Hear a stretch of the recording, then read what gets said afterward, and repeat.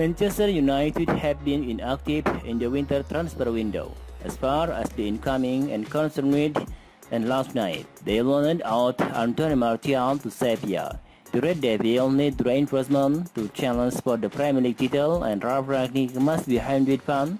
so that he can strengthen the squad and funds for the Champions League qualification. If reports in the media are anything to go by, then 3 times European champion are in the front round to score the signing of a young South American center forward in the form of Enrique de Souza.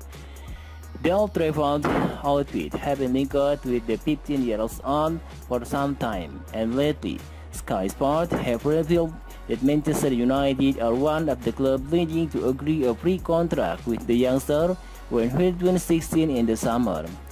The British news source claimed that the likes of Chelsea and arch-rival Manchester City and Liverpool are also trying to sign the teenage striker, who is also on the radar of other top European clubs. As far as the market value is concerned, Sky Sports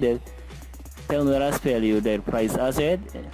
at £33.5 million or 40 million euro, and believe that they can get more than 50 million euro from his side.